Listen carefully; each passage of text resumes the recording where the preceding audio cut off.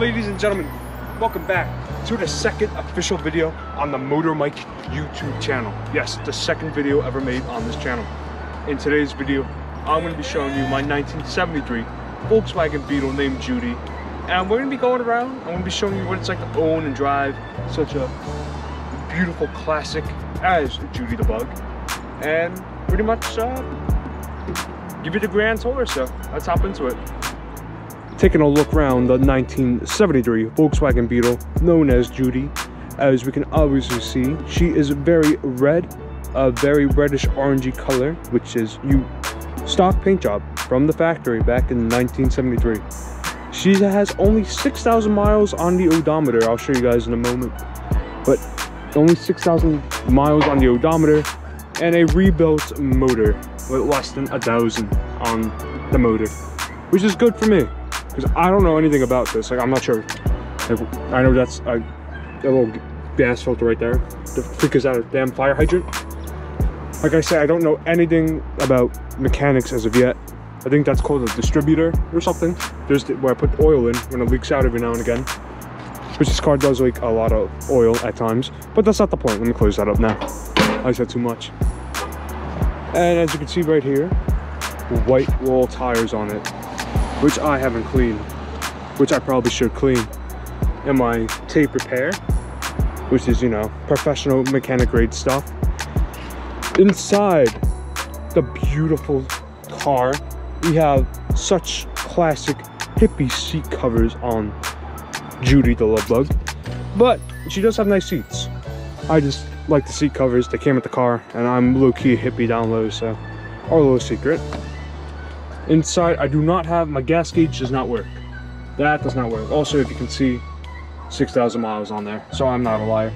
So I have a little sticker to remind myself to check the gas, but apparently I forgot to check the gas and I ran out on the side of the highway one time, which was fun. Thank God for good friends that will save me. Here's my little gas indicator of mileage when I put gas in it. Aftermarket radio, which sucks because it comes out the 73 speakers, so I have a JBL aftermarket. Continuing on with the tour of the Volkswagen Bug, known as Judy. As you can see, I customized it by crashing into my mother's car and leaving a dent in the front bumper because I left it in gear, which is, you know, power move on me. And also, let me show you the front of the Bug. We saw the back, now here's the front. There's no motor, obviously, so it's pretty much the spare tire, which is completely flat. This came from factory. That's the washer wiper fluid, and it uses the air from the spare tire, and it puts the washer fluid, follow this up to your window, right, piece right, I'll show you in a second, it doesn't matter, the little wiper squirter thing is right there. Also, all Volkswagen Beetles that are old come with sketchy ass wiring, as we can see. Apparently some of it works. The indicators are optional, they come on half the time, you know, like 50% of the time they work 100%. And honestly, it's you know, it's gas tanks right there too. That's the big old honking gas tank. But yeah, she's in decent shape for what she is. Let me close this on now. You gotta give it you press the button, then you gotta jostle it a little. There we go. Now, is Judy perfect? No, Judy is not perfect.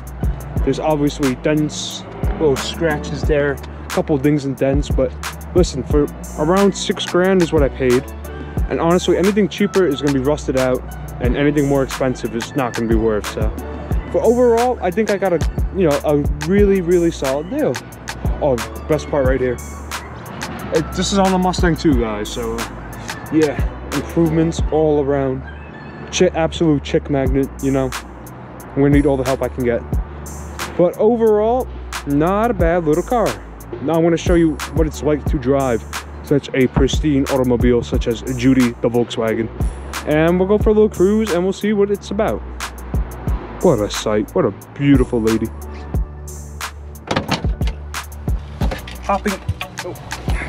Hopping into Judy is very interesting to say the least. You don't have a lot of space to work. You gotta kind of open the door to get the seatbelt on, but once you're in, you are nice and snug and cozy. Anyway, like most old cars, Judy has a startup procedure. And what you must do is you must take your key first, pop it in the ignition, as of obviously. That wasn't even proper grammar, but screw it, we're gonna rock with it. Now you have to do exactly 2 pumps on the gas. 1, 2, right? That's 2 pumps on the gas. Make sure she's in neutral, wiggle the stick, clutch down, but before you start it, prime it, key back off, prime it, key back off, prime it one more time, key back off, and then she's running and she purrs like a kitten. Let's go for a little drive and I'm gonna show you what Judy is about. Gotta get out the parking lot first. Hopefully I don't stall on my camera.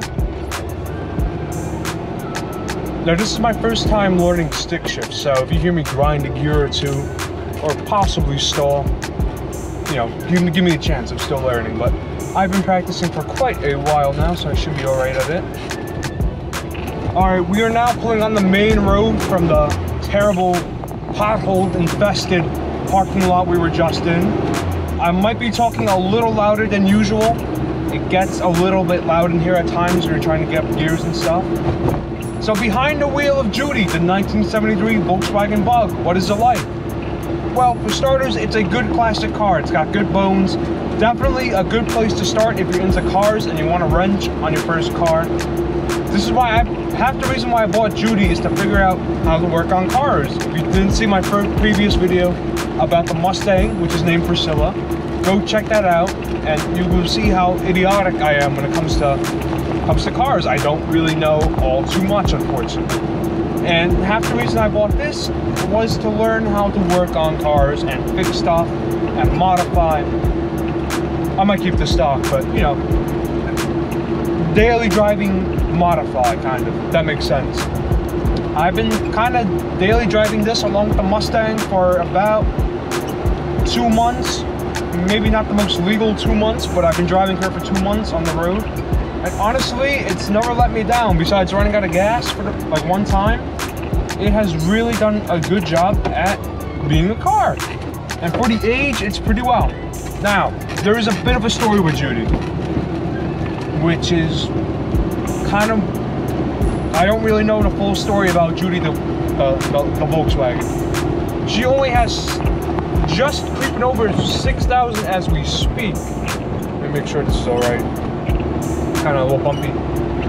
She literally just hit 6,000 miles on the odometer. And honestly, I'm pretty sure that's all the mileage she's ever had.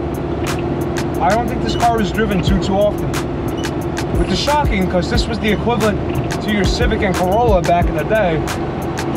And for it to have so little mileage on it is definitely, you know, makes you wonder. As I was saying, I kind of had to pull over, check the GoPro, make sure everything was working well. But I only bought Judy for $6.5 grand. Wow, those are a lot of birds. I'm not sure if y'all can see that, but those were a lot of birds going by. And there's a very interesting backstory, like I was saying. I don't really know the full history of this car, because it only has 6,000 on the odometer. And the brakes, I just had them done at a shop. The brakes were from 1973. Original freaking brakes on this car. Original brakes. Who the hell bought a Volkswagen and drove it 6,000 miles? I don't know who buys a car and doesn't drive it. This was meant to be the daily driver and nobody drove it. So now, this car pretty much has a second life now. I'm pretty much going to be putting miles on this car. And enjoying it and embracing it.